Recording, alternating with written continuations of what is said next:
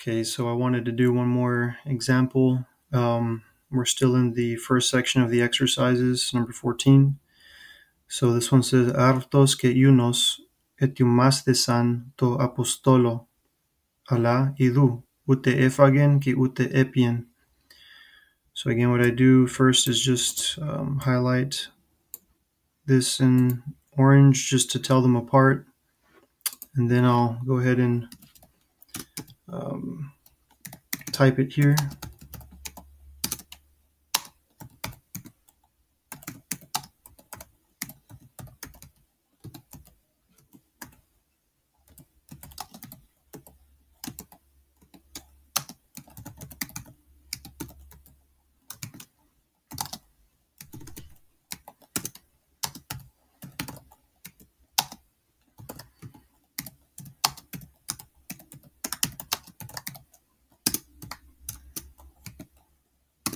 Oops.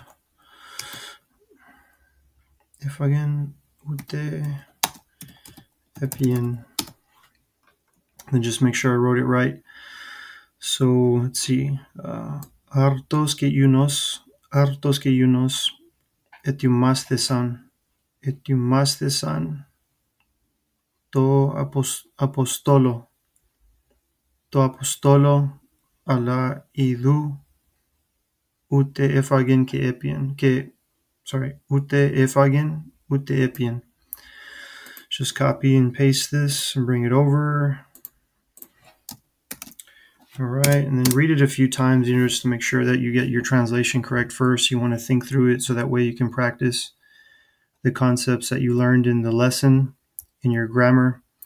And so I'll read it a few times. Artos ke iunos etiumastesan to apostolo ala idu ute ephagen ki ute epien. Artos ke iunos etiumastesan to apostolo ala idu ute ephagen ute epien. So I believe it's saying this: bread and wine were prepared for the apostle, but behold, he neither ate nor drank. And so now at this point, what I do is just copy and paste the verbs that are based on the lesson and parse them, so that way I can go over the concepts that were taught in this lesson to kind of, make sure that it is cemented in, my mind, so that way I can be able to notice them whenever I'm reading the Greek New Testament. So, etiumastesan. And then that's the only one that's from this lesson. So I think that it has an augment. It has the the suffix for the aorist passive indicative. And then it has son at the end, which I think makes it, let's see, third plural. Yeah, third plural. So I do have a chart here that I use from Logos. I bought them. But what you want to do is basically go over the paradigm first in the concept that is taught in the lesson first, and then do it from memory. I forgot to do that. So eleuthen, eleuthes, eleuthe, eleuthemen, eleuthete, eleuthesan. That's the first aorist passive paradigm and then future passive as well. But let me just hasten on here. So etiumastesan. So I was right. It is first aorist passive indicative, third plural.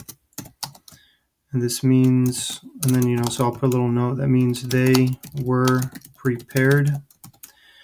And then I'll put a little note here to explain why it's first aorist passive indicative, third plural, just to help again cement these grammar rules into my mind. That way I can be able to read the New Testament in Greek. So, okay, just put a quick note. It has an augment. Well, it doesn't really have an augment. It has the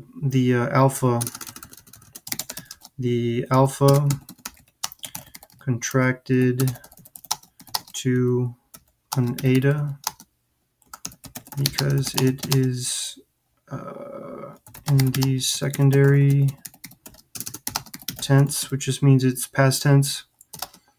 It has the theta eta suffix and the third plural ending for first aorist passive indicative third plural.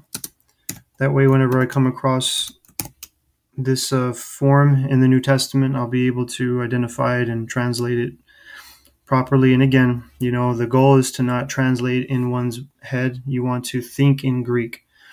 But I think that what I'm doing here it's been helpful to me, as long as you balance it out with, you know, reading a lot in the New Testament, practicing speaking it with a partner, and even trying to visualize what you're reading.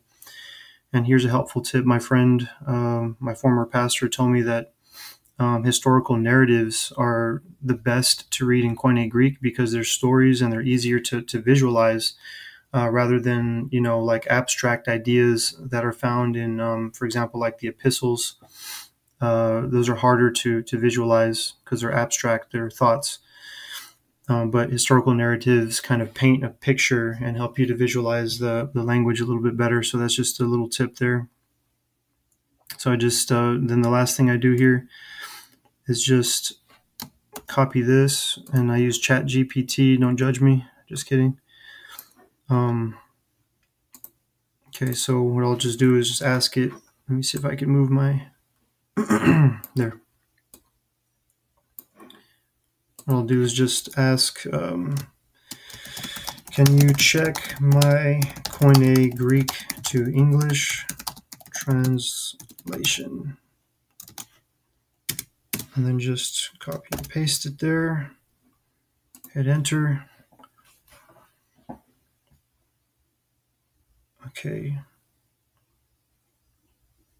And you have to be careful. So like with Chat GPT, you have to have some background knowledge in the subject that you're inquiring about, because if you don't, then it can give you wrong information. But if you know, you're pretty familiar with the subject, you can ask it questions like this. That's why I use it. And also because I don't have access to a professor since I'm self-taught. So this is just another tip you can use. So bread and wine were prepared for the apostle, but behold, he neither ate or drank. You're actually captured, and then if it's wrong, it'll give you suggestions and even notes to why they corrected your translation, like here. But anyway, so that's just another example. Hope you have a great day.